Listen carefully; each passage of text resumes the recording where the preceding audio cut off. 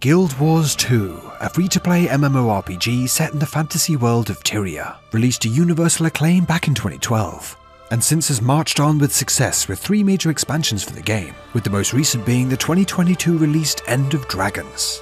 Following the game's recent 10-year anniversary, and now with its Steam release, today we take a deep dive to see what the game has to offer nearly a decade after release, on a first impressions journey like no other, through the entirety of the released content from 2012 to present day, exploring its world and getting to know some of its inhabitants in this epic journey, with some already so excited they forgot for a moment that they even have legs. Okay.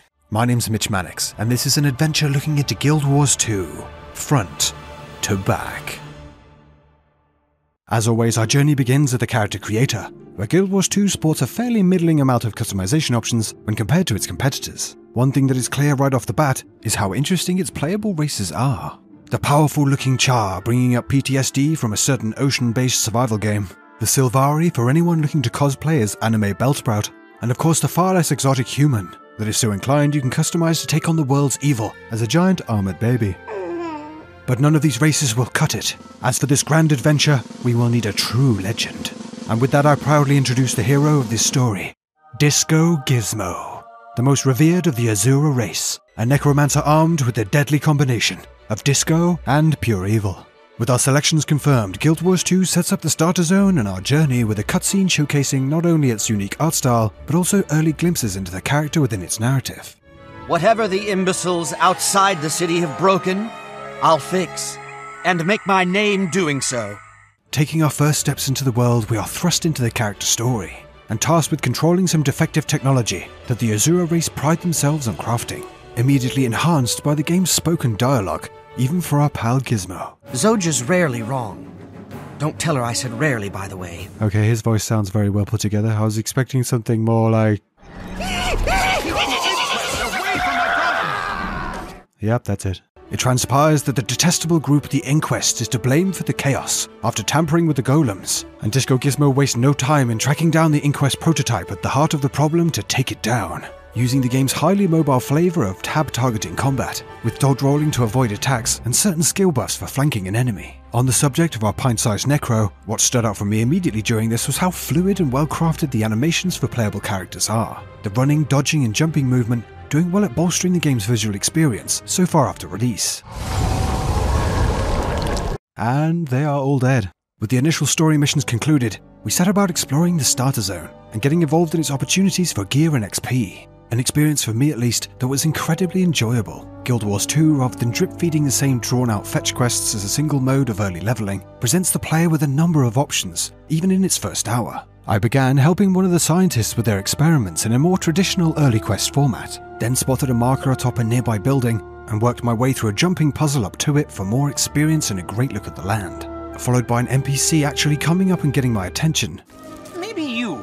Recruiting and escorting me to a now newly available public event within the starting zone for even more rewards, all leading to a very immersive MMO experience early on, exploring the land for points of interest and visitors while meeting and working alongside the game's inhabitants, with some clearly not being able to contain their laughter at the sight of Gizmo's ears migrating into his amazing hairdo whenever he gets excited. Journeying further into the game's tarnished coast continent, we stumble upon more of the Azura's captivating settlements and stop off to grab some supplies. While working up the side of a building to grab yet another vista, a whole crowd of players can be seen stampeding past, and without a second thought the decision is made to join in whatever shenanigans is occurring, taking Gizmo on a seamlessly transitioning chain of world events, requiring our newly joined band of adventurers to complete a number of objectives before marching and gliding down to the next, all culminating in a boss fight, with Gizmo unfortunately too busy staring at his map to find out where he had ended up to participate in. Frog legs, anyone? No? Alright, then it's best we depart.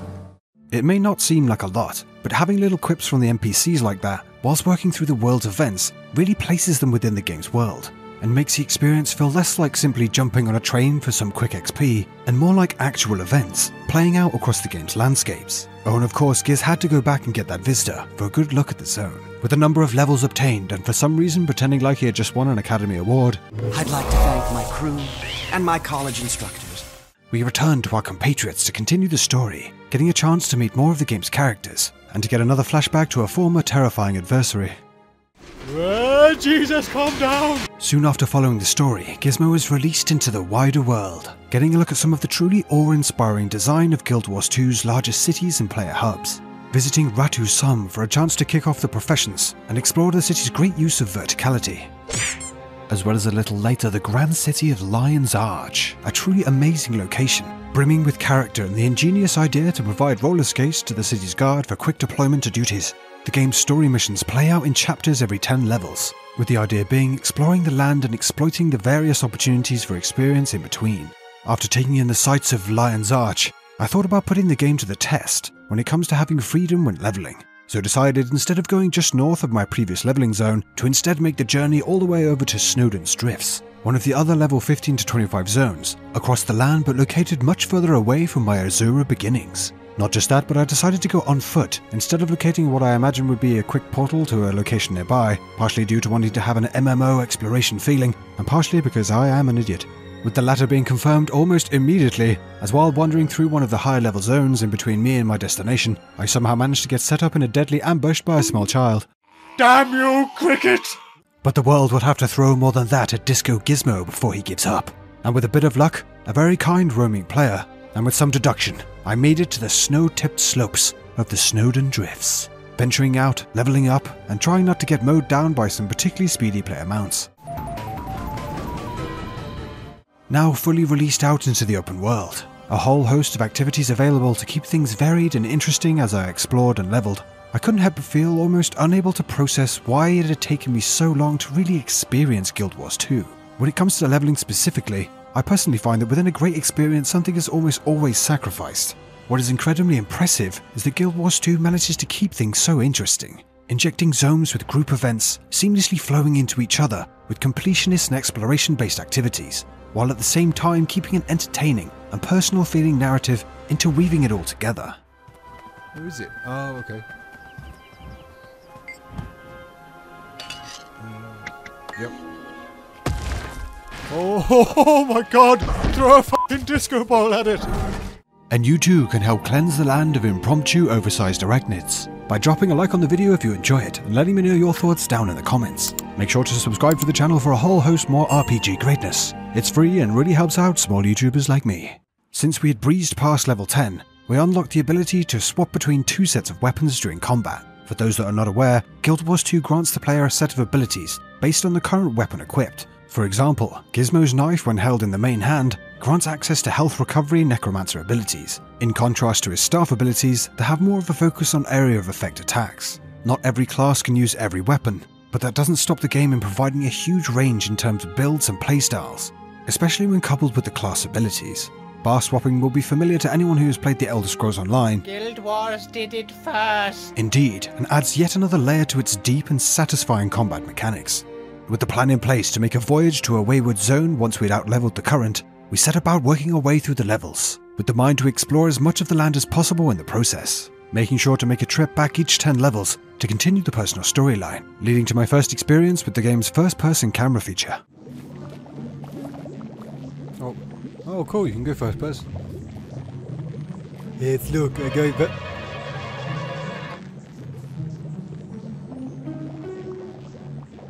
We will never speak of this again. Upon reaching level 40, the game's first dungeons were unlocked, and Gizmo, leaving no stone unturned, rounded up a group using the game's party finder tools. Dungeons are available in two difficulty modes, Story and Explorable, with the latter available after completing the Story mode option, and cleverly covers the aftermath of the Story mode, featuring branching paths to take, increased difficulty, and currency to purchase unique armor and weapons modelled according to the theme of the dungeon. The dungeons were great for the most part, with some amazing looking locations, good lengths, and rewards both in XP and gear to justify seeking them out. The only real downside comes when attempting a first playthrough with the mind to play out all the cutscenes covering the story of the instance. In my experience, there wasn't exactly a huge number of groups being formed for the dungeon runs, so encountered a bit of a mixed bag if players would hang around for first timers to enjoy the story, or steamroll ahead clearing most of it by themselves, even when forming a group with a story focus stated. I can't help but wish that the game featured more than the 9 included, but as a whole, the dungeons were yet another example of Guild Wars 2 including another staple of a great MMORPG, and doing it well.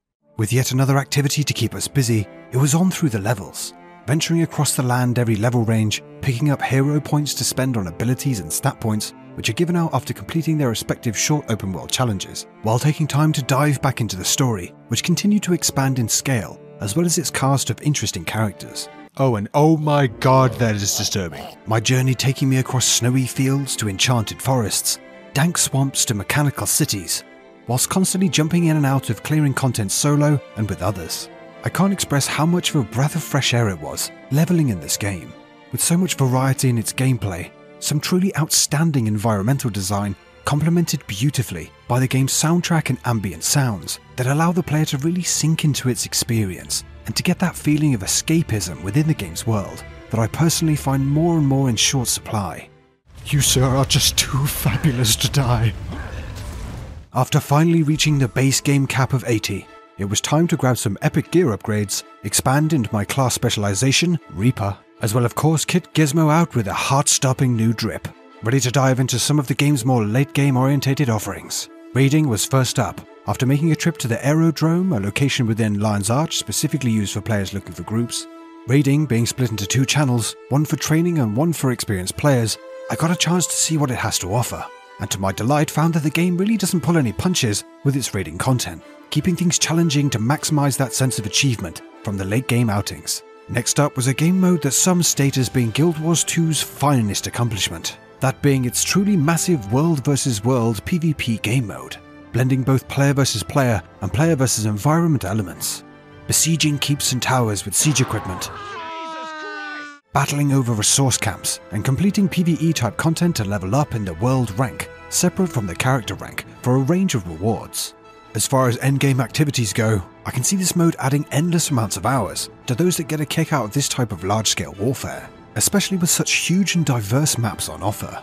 One thing I will recommend though for anyone looking to jump in would be to get a mount first, as for more times than not, poor Gizmo here was left in the dust as his allies marched into battle.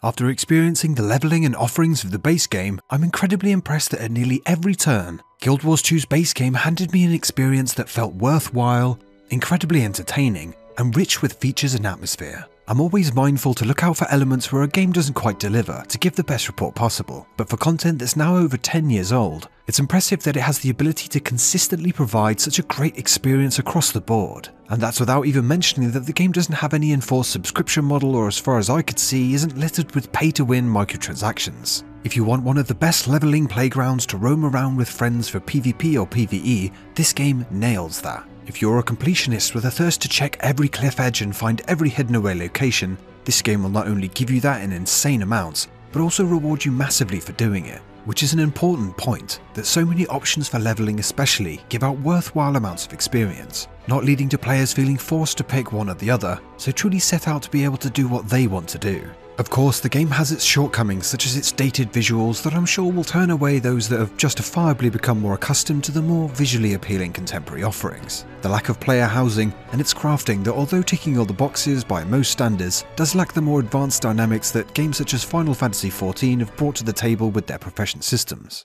After such a great initial experience, I was beginning to get truly excited for what awaited us next, and after Gizmo enjoyed some well-earned relaxation, it was on to the dark depths of the first expansion's dangerous jungle, beginning with Guild Wars 2's Living World Season 1. The Living World being further purchasable story-driven content to bridge the gap in between expansions, providing a number of hours worth of primarily instance-based content, taking the player to areas not previously covered in the main plotline, as well as boss battles. Well, the crowd loves it, with good reason. That is a performance to beat in the floor final. And some nice rewards following completion. The areas covered in the Living World season content yet again showcasing the great looking diversity and design of Guild Wars 2's environments, and featuring yet more great storytelling. With the stage now set, Gizmo arms himself for the upcoming challenges by crafting himself a new main weapon, and clearing out any unwanted and hilariously named unneeded items. And sets his sights on the new terror marauding over the lands, beginning by battling his way to the entrance of the thick forest lair of the Jungle Elder Dragon. Bring us back a dragon trophy. Challenge accepted, with a short introductory mission playing out before we are thrown into the main event.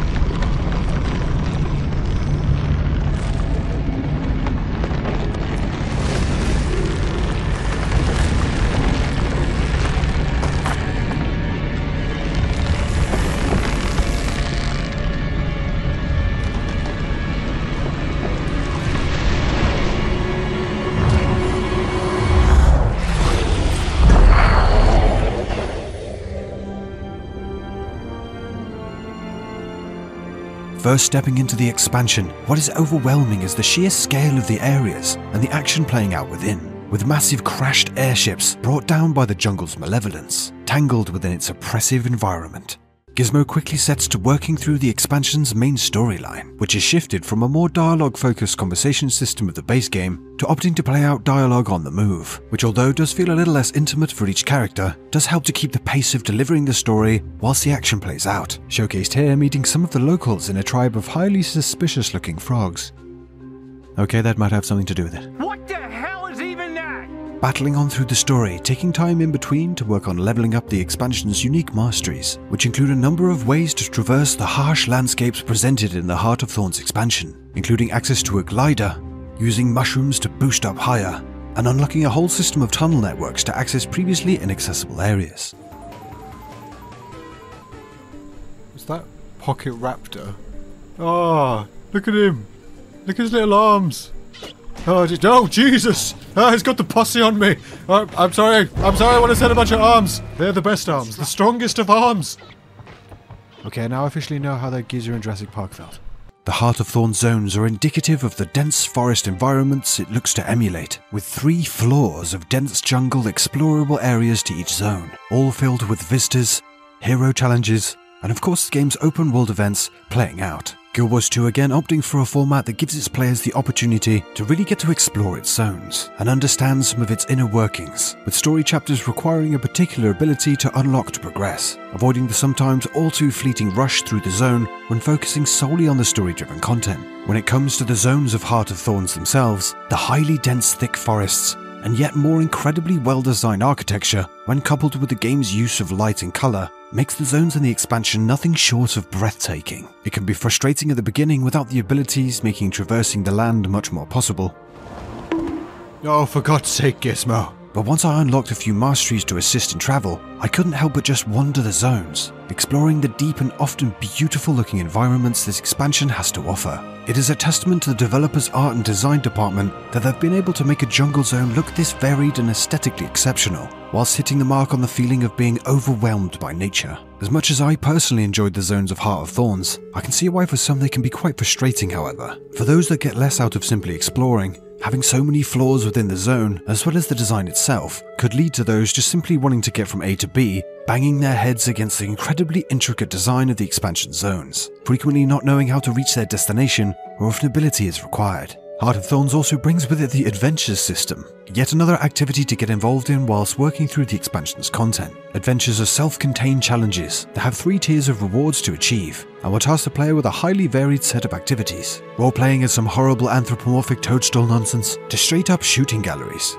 The adventures in Heart of Thorns go even further to strengthen the MMO's feeling of fun, which is something I could hardly not notice even during my time with the base game. This thing walks a very fine line between cute and creepy, not unlike someone else I know. Being able to break up the somewhat grindy feeling of obtaining masteries for progression with content that feels like it was created to be just that, taking a break doing something totally focused on maximizing enjoyability. With multiple masteries unlocked, and a thorough introduction to the dangers of the jungle.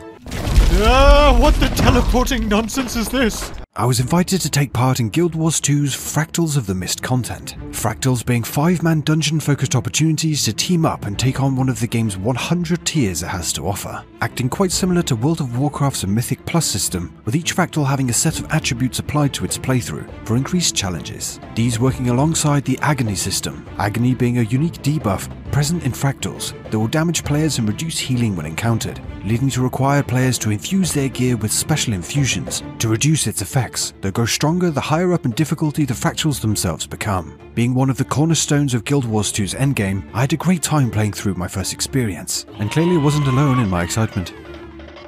And I can see why fractals can provide a massive amount of content for players looking to push up the difficulty, and with it the rewards given, with there even being a storyline provided within the instance to place them within the game's world. With a break from the action getting slapped about in fractals, we return to the main event, getting slapped about in the jungle, where Gizmo delves deeper into the thickets, unlocking more modes of transportation, reaching some incredible heights, and getting a look at some more of the expansion's exceptional looking sights, making sure to now and again track down some of the game's hero points to further progress the Reaper's subclass, unlocking further modes of Necromancer destruction. The hero points in Heart of Thorns, in my experience at least, have had a reasonable bump up in difficulty, and yes, can cause some frustration, spending ages finally tracking a point down in the sometimes confusing layout of the jungle just to find out it's far too challenging to face alone, but as far as I'm concerned just gives another challenge to rise to, as well as encouraging grouping up to overcome the odds. Hero points give 10 points in Heart of Thorns over the base game's single point, which is a massive help in achieving a fully unlocked subclass, and makes sense to fully realise the power of the subclass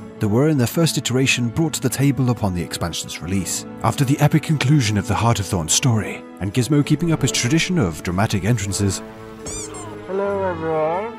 I can say that for those with more of a focus on story-driven MMO content, Heart of Thorns will provide that well, at the same time as being possibly on the shorter side for some. A strong recommendation for those looking for a full story experience would be to look at the purchasable additional episodes of The Living World, covering the plotlines in between the base game and the expansion itself, as after playing through it all contains some really key moments within the story that I expect would leave those that have not progressed through it a little confused at some of the events during the introduction of Heart of Thorns. The choice to paywall such key plot-related developments I'm sure will justifiably rub some the wrong way, as other free-to-play MMOs manage just fine operating with a sole focus on microtransactions that don't hold so much value for those looking to follow something as integral as the game's plotline, and it'll be up to you if playing through all the story will be worth the extra investment. With yet another towering antagonist decimated by our disco hero, it's on to the expansion's raid content, and after teaming up with the great guys and gals over at the Treasure Mushroom Guild, got a chance to take on Heart of Thorns raid instances with the Forsaken Thicket, which as with my previous look into Guild Wars 2's raid offerings, was highly enjoyable, with some interesting mechanics and some tough boss encounters to take on within the raid's 3 wings. Challenge mode is available within the raid instance to further increase its difficulty along with its rewards, for those looking to take on some of Guild Wars 2's toughest PvE encounters. Raids even feature their own mastery skill line to unlock additional buffs and utilities to work towards, and to help reach the heights of the higher difficulties. And I hope ArenaNet looks to add more raid encounters in the future, alongside those featured in the Heart of Thorns and Path of Fire expansions, as they have already for me at least shown themselves capable of providing a great raiding experience, one that I feel I'll be likely to return to in the future, which is a feeling I get a fair amount from content offered by the game's first expansion, with such a variety of activities packed into its zones, the adventures to complete, visitors to reach, and even optional bonus achievements baked into the main storyline. As a package for those inclined, there is a huge amount to get stuck into, and a sickening amount for any of you poor completionists out there.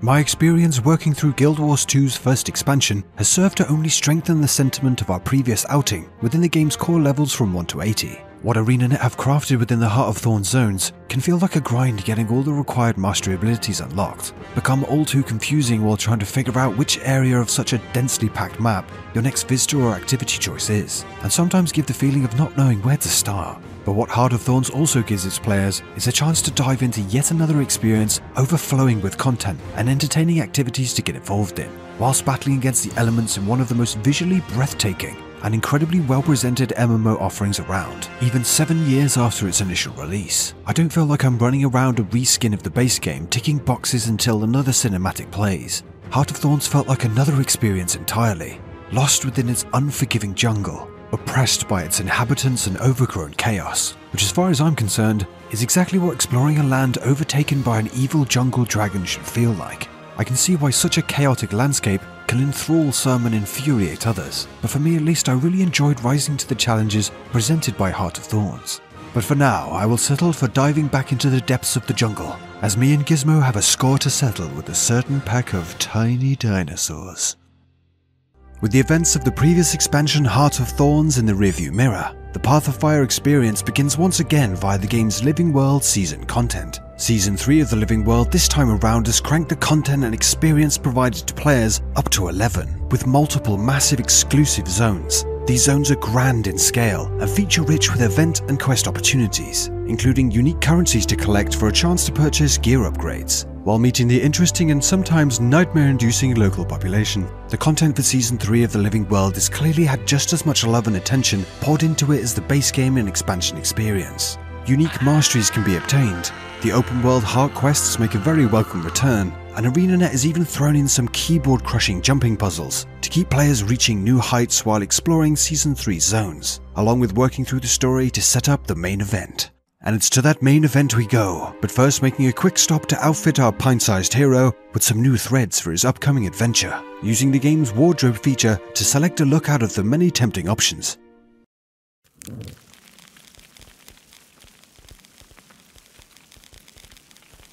shit. With a truly heroic look confirmed, we begin our journey by airship to the harsh desert lands of the Path of Fire expansion, and after working through the introductory mission, beginning our exploration in Amnoon in the Crystal Desert, to report in with the team and meet some of the locals. After progressing through the early story missions, we are let loose upon the new open world, and what is clear from the offset is just how contrasting Path of Fire zones are from the previous outing in Heart of Thorns. In place of the cramped jungle are huge expansive landscapes, with rolling hills of sand coupled with stylized desert settlements tucked in within its cliffsides. ArenaNet once again taking a typically simplistic feeling setting and expanding upon it with a wide range of interesting landmarks and alternative color palettes to breathe character into its barren desert environments. Another element that's noticeable is the bump up in texture quality in the Path of Fire zones, its landscapes feeling far more up to date visually than many previously, especially within the base game. And with Guild Wars 2's soundtrack once again providing a beautiful accompaniment to exploring its world, being a blend of base game, exclusive tracks from the expansion, as well as even callbacks to the original game's Nightfall soundtrack. Whilst Gizmo worked his way through the main storyline, one of the biggest features of Path of Fire is provided to the player, interweaved into the story. That of course being the 6 mounts that the expansion offers to unlock, and as with a fair amount of features offered with this MMO, the mounts are not without their unique elements adding to the experience, with each not only having their own set of skills, but also a mastery tree to allow unlocking even more utility for each. The Raptor's leap ability can be upgraded to shoot across large canyons. The Skimmer can tread water as well as the area's quicksand to access previously inaccessible areas. And the Springer can launch players into the air, making not only the exploration easier, but also unlocking a whole range of activities hidden away in the zone's higher regions. The game encouraging players to experiment with the toolset provided with the mounts, to reach some of its sometimes insanely placed visitors and mastery points. With some titles, getting access to highly effective modes of transportation can take away from getting to know the environments well, and it's great to see Path of Fire adding elements into the mix to instead turn the mount system into something even more effective at doing so. Gizmo immediately turned to seeking out the true power of his newly acquired companions, and when it comes to fully unlocking the masteries for the mounts, players again have a wide range of activities to choose from for effective leveling. Zone events from light to bombastic litter the lands once more, telling tales of the local citizens as well as some of the lore around the dwellers of the desert. As previously mentioned, the Heart open world quests make a return, and are repeatable daily for even more experience gains, as well as the adventure system continuing from the previous expansion, this time centered around quick-fire fun activities with a focus on mounted challenges to get involved in, alongside seeking out mastery points. Oh god, that's so embarrassing. Excuse me. Do you have a moment? Oh, for you? No, I don't have a moment. Where Path of Fire expands upon the formula is with its bounty system. Bounties can be obtained from bounty boards in each zone, and feature tracking down champion and legendary tiered enemy marks, with a pair of randomly selected unstable magic abilities, making for outings even taking on the same foe potentially feeling like a somewhat fresh feeling experience. And with each zone having between 12 and 24 bounties available, it's yet another instance of Guild Wars 2 implementing a feature that feels worked through and worthwhile. There are even bounties specifically available for guild groups to band up and take on the challenges as a team. It goes without saying that seeking out to gather enough XP for the mount masteries in Path of Fire comes with it a huge variety of options to do so. And unlike on occasion with Heart of Thorns, I would assign a mastery at the beginning of my session, then dive into everything going on in the world, and get so caught up in the action that I would sometimes forget that I was even jumping in to grind them out. And while we're on the subject, it was great to see the mastery points themselves also featuring some creative gameplay experiences, alongside the more standard reaching a point in the game's world, also having more novel challenges, such as Gizmo being recruited to help out a local chef with his cooking. This is a good time to add in some coconut milk. So fetch me some coconuts! Oh, hell no! Partially sighted chefs aside, let me know if you enjoy the video and possibly would like to see a final installment covering the new expansion End of Dragons by dropping a like on the video. Make sure to subscribe for oh so much more RPG greatness, as it really helps keep the content coming. Without drifting into spoiler territory, the story in Path of Fire felt exceptionally well told this time around, not only featuring some great set pieces and a compelling cast, but also with the variety offered when playing through the story missions themselves. I was even tasked with leading a small group of troop NPCs around in one mission, ordering them around as if in one of the Overlord series of games. A number of great looking instances keeping things fresh feeling, and even a ghostly instance recapping the pre-expansion events, helping those that may have overlooked the additional content in the Living World seasons to keep up with the unfolding narrative. Okay, that is genuinely disturbing. I stand corrected. I'm not saying that Heart of Thorns' story was poor, but Path of Fire for me felt longer and better put together overall, and definitely made it challenging to hit that pause button on its conclusion to work on this video. As anyone who has experienced it will know, gives more than enough incentive to continue on to Season 4, which if anyone is interested I will be streaming both here on YouTube and on Twitch, and it would be cool to have you along for the ride. With Gizmo now in possession of a number of kitted out companions, and with the story so far concluded, it was time to jump into Path of Fire's raiding content, which due to the nature of the plotline had its own self-contained narrative, and once again was highly enjoyable. Utilizing the newly acquired mount masteries and injecting them directly into the gameplay while working through the raid wings was great fun. Complex fights with multiple mechanics to wrap your head around, and I was glad to see the surprisingly engaging experience raiding in the previous expansion being carried over to Path of Fire, while adding some spice into the mix to give it a spin relevant to the expansion that provided it. Raiding, it has to be said, due to the horizontal progression of Guild Wars 2, does for me at least feel less rewarding working through the raid bosses, due to them almost never dropping anything of significant value gear-wise.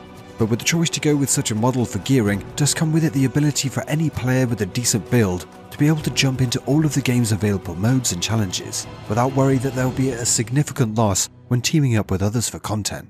With the fall of a number of the land's toughest adversaries, a collection of bounties in the bag, and a whole host of new companions at his side, Gizmo looked to the next opportunity, and after delving into the deepest depths of Path of Fire, and reaching some dizzying heights, finally got a real look at the majestic beauty of the desert landscape.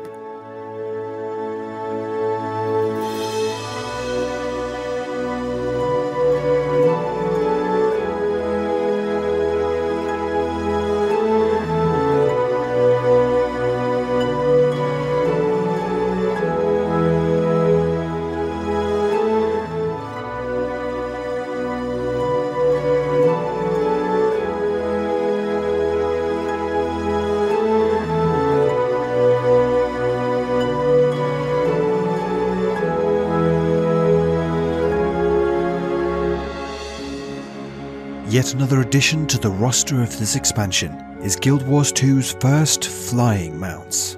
The Griffin can be obtained after completing a number of collections for each zone, featuring tasks ranging from questing out in the world, taking out bounty targets, to more challenging exploration, and in my opinion it's the perfect swan song for the Path of Fire expansion, taking the player to each zone and tasking them with putting together all they have acquired in their time in the desert to obtain one hell of a reward.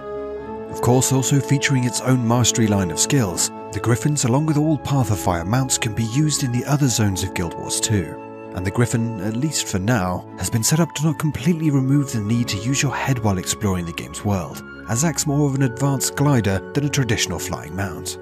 The Griffin cannot fly directly upwards, instead using dive bombs and single flaps of its wings on cooldown while in flight, and is a massive leg up, but also retaining the albeit reduced challenge of reaching tough hero points and other collectibles. My time adventuring through Path of Fire with old Gizmo here has for me been an unbelievable experience. Everyone has preferences when it comes to what they consider worthwhile content, but ArenaNet with Path of Fire added features and built upon others that if done by some other developers would be split across 2 or 3 separate expansions. I said it in my first video of the series, and I will again, as it's even more profound for me now. But the ability to continuously add so much flushed out and worthwhile feeling content in this game is unbelievable. Do you want mounts? Okay, have 6 unique types all with skill sets that we will build into almost all of the other content available in the expansion. Do you want bounties? Here, have a ridiculous amount all with constantly changing parameters to keep things interesting, even once you've finished them all.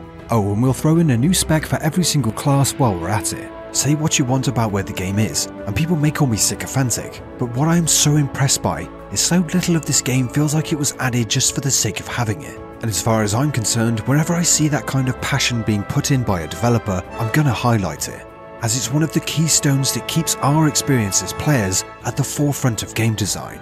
Path of Fire for me is one of the best MMO expansions I have ever played, adding in new and exciting features while making the tried and true experiences all the better to get involved in, all wrapped up in a narrative that just keeps surprising me. If you're a fan of open world MMOs and you're yet to experience Path of Fire or Guild Wars 2 in general, then consider giving it a look. As for me, this one will go down without a shadow of a doubt as one of the greats. With such an incredible act to follow, it was finally time to move into the game's most recent content, building up to the 2022 released End of Dragons expansion, with the conclusion of Path of Fire's story leading straight into the Living World Season 4 and Iceboot Saga, with both again featuring an insane amount of content. There's a whole lot to talk about here, and I'll be making a return to the Living World content a little later in the video. But another dark entity unfurls its wings across the land. So with no time to lose, we make the journey via the introductory mission to the land of Cantha, which safe to say doesn't exactly go to plan.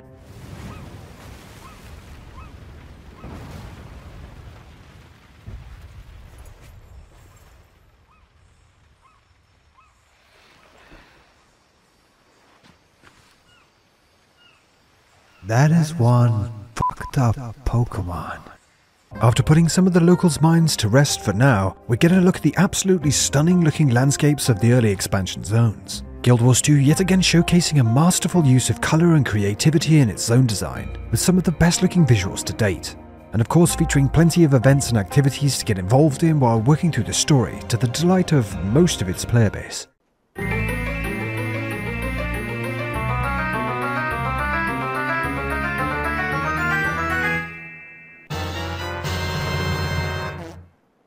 The words of Burning Toilet actually being quite an apt bit of foreshadowing, as for some reason looks to be in Gizmo's near future, judging by his face while getting a chance to take to the seas with one of the local inhabitants. After getting a look around the Xingje Monastery and progressing through the core plotline, we head over to the zone's training area, which serves not only as a useful place for new players hopping straight into the new expansion to get a grip of the basics of combat, but also provides a nice buff to experience game for a number of hours after completion, a perfect addition to grab before further exploring into End of Dragons. As for the content itself on offer, the lands are again filled with events ranging from small-scale quick quests to absolutely massive battles, requiring an army of players to complete. Hero and mastery points are strewn around the land once more to assist players in diving into the new mastery lines, as well as the new elite specializations unlocked for each class with the expansion. And without drifting into spoiler territory, the plotline is as gripping and humorous as players of the previous content have grown accustomed to. Surprised? Not in the least. How do we find her? You can track them using the ship transponders. Also, hello? I'm still trapped out here. Adventuring further into this new world, it's not long before we're tasked with acquiring our own mode of transport across the seas, with a short introductory mission explaining the basics before unlocking Gizmo's own Skipper, a new feature for the expansion to not only allow for enjoying another newly obtainable skill of fishing,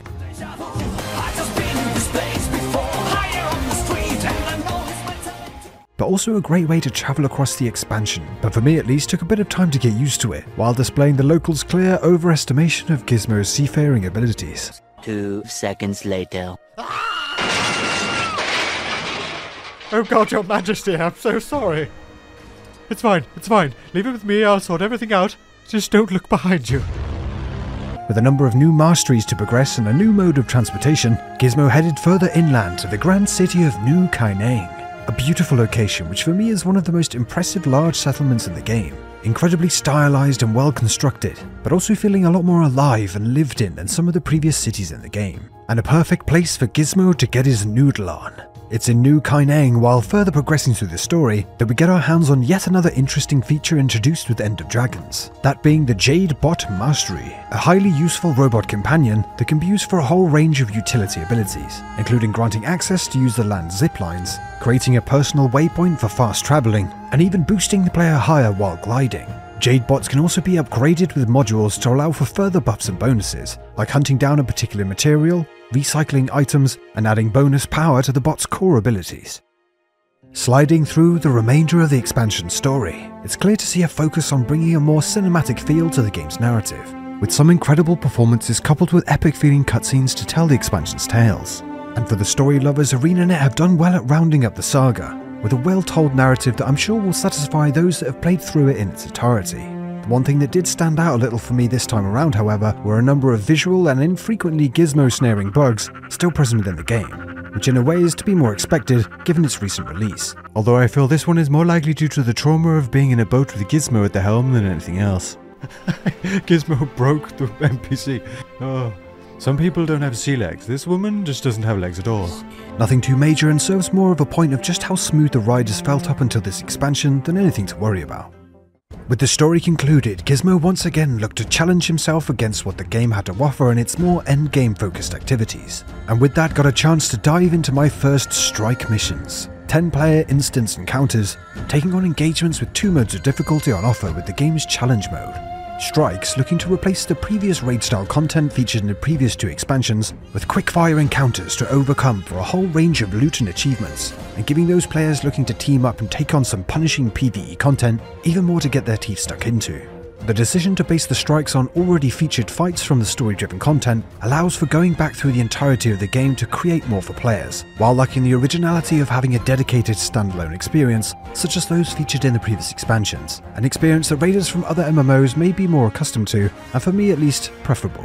Where End of Dragons and frankly Guild Wars 2 in general more than makes up for this is in its meta events. When getting the chance to jump into the Dragon's End meta event, I was utterly blown away with just how insanely epic and entertaining these open world events can be. And that's coming from someone who didn't exactly shy away from the massive meta events already offered in previous expansions. The meta events in End of Dragons are simply some of the expansions and the game's best content for me, and reminded me why this MMO can be such a joy to inhabit, calmly fishing in the middle of an ocean 1 minute, only to find yourself tussling with a massive underwater leviathan the next. End of Dragons feels like the developers know where the game really shines, and so look to provide an up-to-date and flushed-out feeling experience of that gameplay, and as far as I'm concerned does really well. The masteries, although not feeling quite as game-changing as the previous expansion Path of Fire's army of mounts, do a lot to grant quality of life improvements, while giving the players some new gadgets and other utility to enhance their gameplay, and even the mounts themselves when using the glider boost alongside some of the flying mounts already present in the game.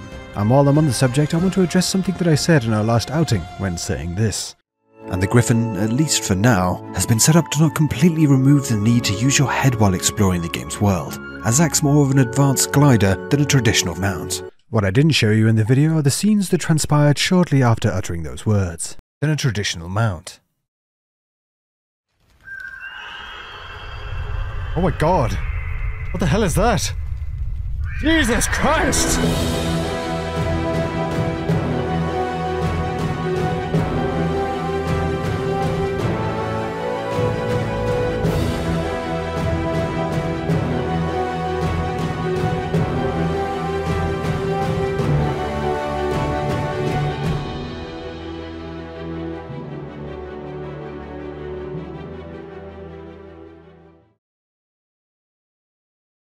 I may have been wrong about that.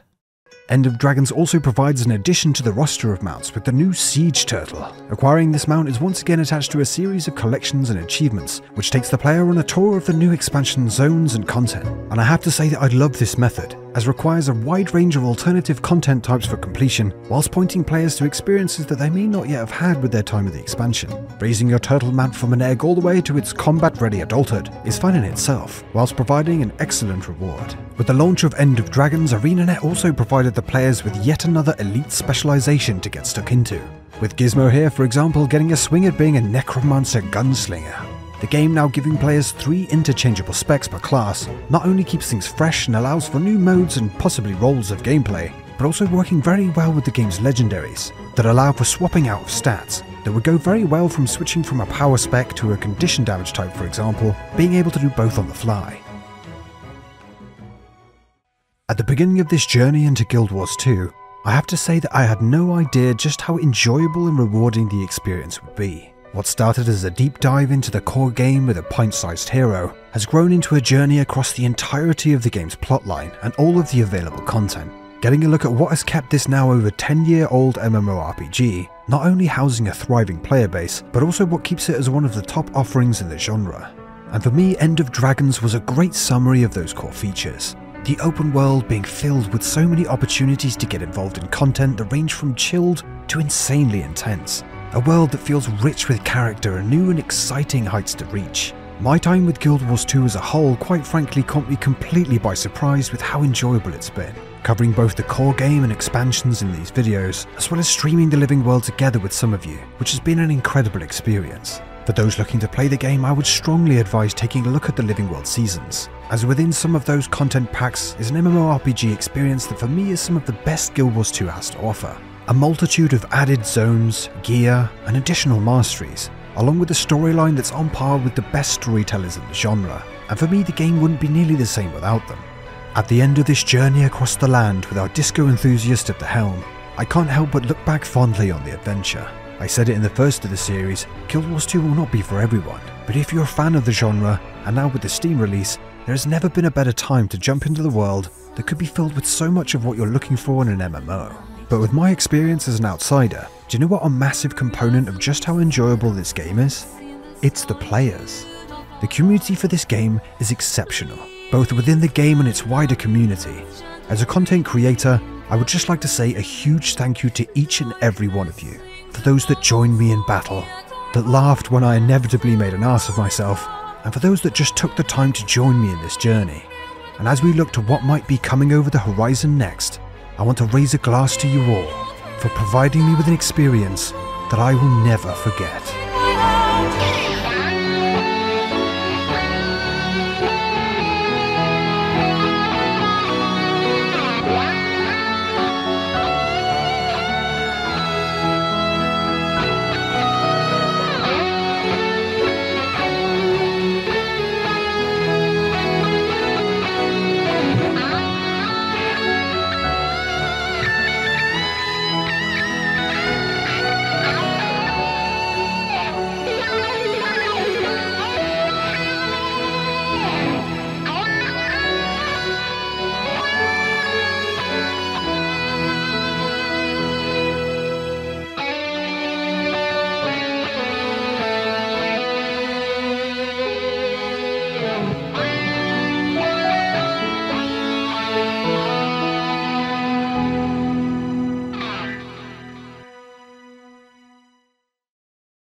Thank you so much for watching.